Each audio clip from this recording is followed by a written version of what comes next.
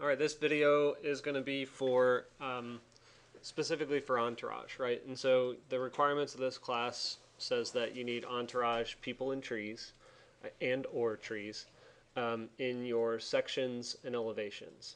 So as a rule of thumb, typically a section is going to be a little bit more of a technical drawing, and an elevation is going to be a little bit more of a illustrative type of drawing.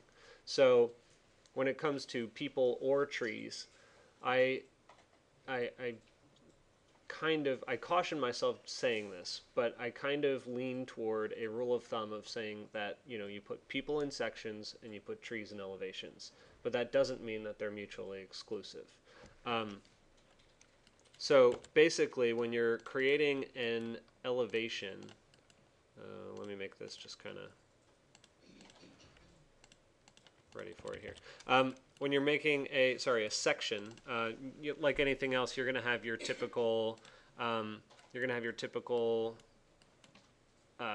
earth hatch and stuff like that. Which one was I doing here? Model, did layout 1, layout 2. There we go. All right, it's that one. So you're going to do your typical earth hatch, and I'm just going to start off, I think, by dropping in another cut line as my grade. And so this is an oversimplification. You'll have the hatch on the bottom. I might put it in there at some point. But AutoCAD has a design block library, and I'm just going to check it to see if there are people in it. And in fact, I don't recall. It's been a long time since I've actually used it. And I always lose where it is. Yeah, there it is. All right, so it's called the Design Center. And Design Center is basically a giant block library. And in this library, you have a lot of pre-made blocks, if you recall that terminology, of elements in Entourage that you can use. Guys, will you focus, please? The weird and, you know, the part about this that's not intuitive is that it's in this really weird folder. So I'm just going to kind of lead you to it, and you should probably save this video, or you can just Google it. But under ENUS, that's where Design Center is. I don't know why they make you open all these things up when you press the Design Center button, because I think that this probably should be the first place you go. But you'll notice that there are a bunch of things here. If you look under House Designer and then go into Blocks, you see that you have a lot of the typical things that go into a house. So feel free to use these if you want to dress up your drawings a little bit, particularly for your own sake for your portfolios. I'm not requiring it as a part of the class, but I would suggest that if you're going to include some of this stuff in your portfolio, use this type of block in order to, you know, dress it up and make it look like a house, which is what it is. How do you get there? I will go back to it. So it's under the Insert tab, and this little button right here called Design Center. And you have to go into this weird ENUS folder, and then Design Center. So kind of backing out here, back up to the Design Center, there's, I forget whether or not they have people. They probably don't, so I'm going to simplify people. But the landscaping blocks are pretty good for our use too. Landscaping blocks, they're just line work. They're really nothing special. But to use one of these, it's as simple as you can double click it and hit OK, and it drops it into the workspace. My screen is really big right now, but and it drops it into the workspace, and so you'll get a little grip here, and that little grip you can kind of just slide along and drop into your section. Right now I'm doing a section, so I'm not going to leave this one here, but you'll see that these things are, you can click and drag to drop it in.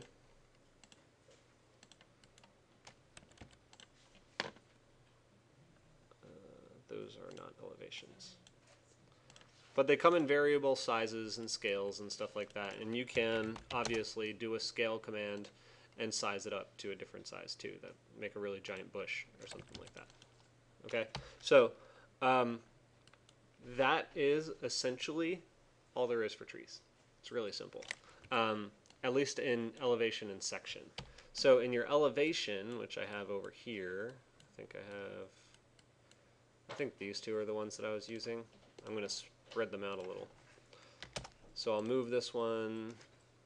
Oh, that's hatched. Funny. Move that one up. Okay, so this one as an elevation will still have a grade line.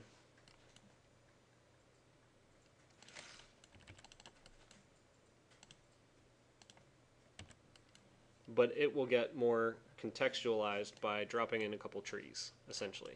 So I typically just kind of drop a few basic ones. What line weights are the trees going to be? Trees are typically going to be very thin lines, so your detail lines pretty much? Yeah, they'll be under your detail line layer. Get Do you also want us to add in the earth, like the underneath the slab? Yes. Okay. Yeah. So the earth would show in elevation, except the difference in elevation is that you're not going to see the slab necessarily. Yeah. Well, you get the idea. Like that. So you just get rid of the slab when we're doing that? Yep. Okay. And you know, throughout the class, I'm gonna flesh this out with you so that you'll see a finished product and what it should look like. But I want to give you just the tools for how you actually drop the components in right now, and I'll get the finished product in the video as well. Okay, so that is, you know, your basic approach to elevations when it comes to trees. Now, trees also exist in plan. I don't have a site plan here, but you know, you guys have, let me see if I can just open up a site plan real quick.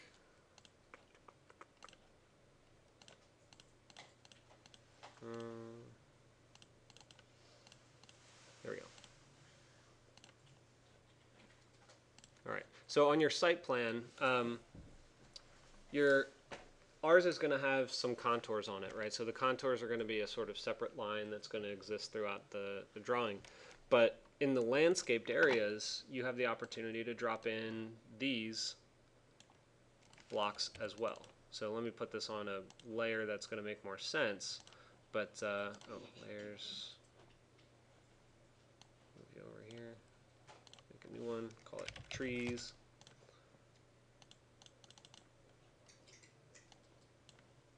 Trees is going to be very thin, so I think I said 0.15.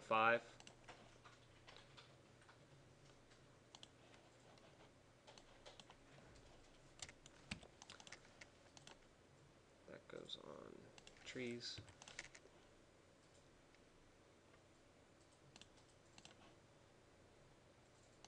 I like to make trees some kind of green, usually. 83 works. Alright, so these can also be scaled, so I'll scale this one down to half its size.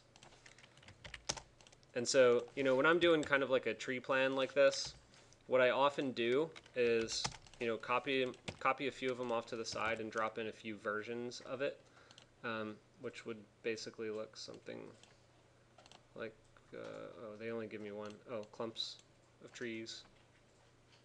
So it looks like there's only 2 plan-oriented ones. But you can download blocks online too, essentially.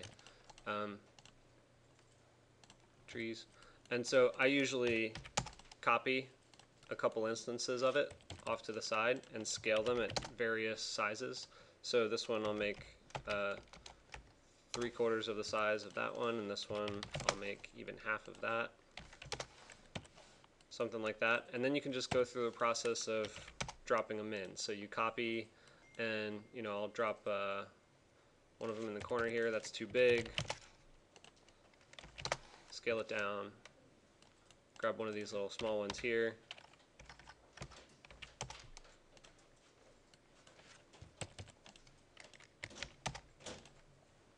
And then you can put a couple more.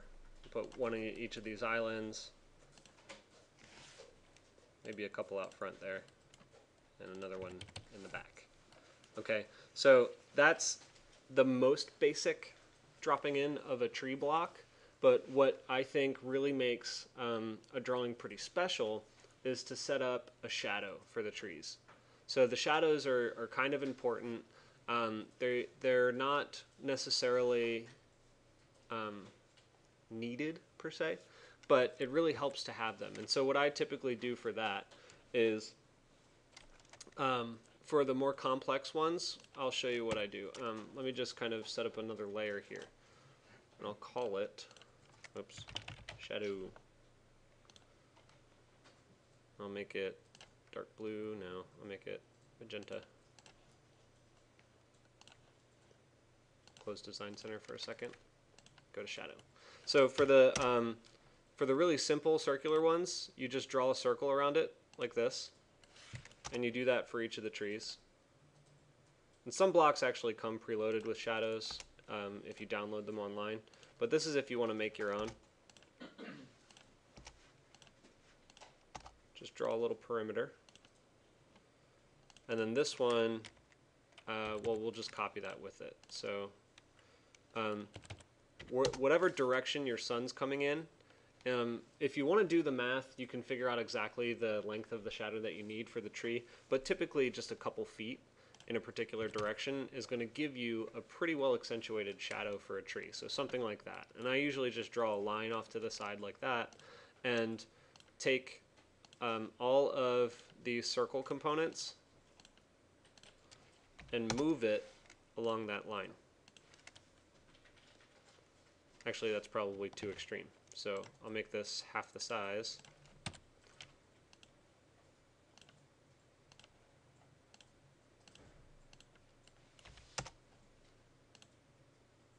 Move it like that. This one I am copying. And that gets put on shadow. And so here's the really important part. So this is, I'll call this one actually shadow line, and then that other one that I made, I'll make it gray, light gray, and call this one actual shadow. So, and the reason is I'm basically just going to do a hatch in the areas that I'm creating the shadow with. So I can just turn on the shadow layer, type in hatch, go to solid, and then you select, sorry, not select, pick points. And then you just pick the points around each of these. Oh, that didn't like that. I'll have to play with that one later. What didn't catch it? I'll figure that one out later. It doesn't like that for some reason. Maybe it'll fix it for me later on. Oh, I'm getting some graphic errors. You might have to explode these. Maybe that one wasn't closed. Yeah, I'm not sure. No, it is closed.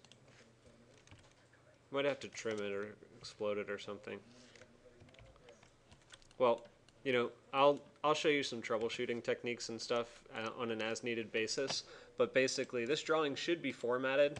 To properly work if I just kind of play around with the settings of those layers. So I'll turn the shadow line layer to a no plot layer, and the shadow layer is 254 as a gray. So if I go back into my plot, modify, oh, I lost my custom one, huh? Oh, I think I made this one. So 254, if I go down to that number, I can make sure that it doesn't show up black, and I select a color and I make sure that that shows up gray. Save and close, okay, close. Oh, you know what? I should probably make that transparent. Yeah, this one's probably best set to transparent to make sure that the black lines underneath will show up. So I'll go back and modify that. 254, or yeah, 254, I'll go back to making it black. Save and close. Plot transparencies I'm going to turn on, close, and then I'll do a lay ISO on that, lay ISO. Select them all, make sure the transparency is set to something like 90. Lay on. then go to layout, then it should work. Preview. And it did not. Let's find out why. 254. Oh, it's set to also no plot. Make this very thin as well.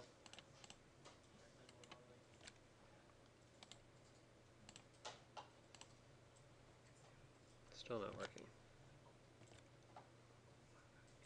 Set to plot 0.15, 254. Could just be really light. Let me turn the transparency off here. I'll just turn it to 50.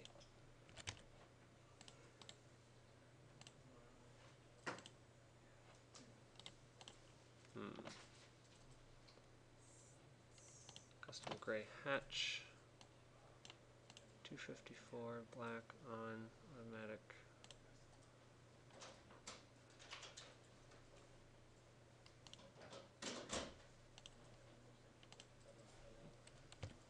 Alright, so it doesn't even show up in monochrome, so something's wrong here.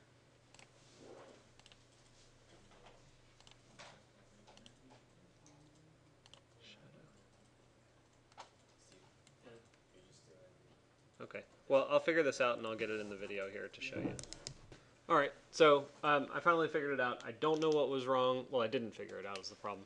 I don't know what was wrong, but for some reason the layer, I couldn't find the setting that was making it non-plottable. But I just created a new layer that I knew was working off of the model. So basically, if you select a layer and you hit new layer, it borrows the properties of that layer. So I don't know if my layer just got corrupted or something because I did it off of a non-plottable layer to create a new one and then tried to turn it on. But anyway, this is what it looks like when you create shadow, although my shadows are a little bit messed up. But you can tell, I think, you can tell that it creates a really good measure of depth in the drawing. Now, the risk that you run is that it makes your building look flat.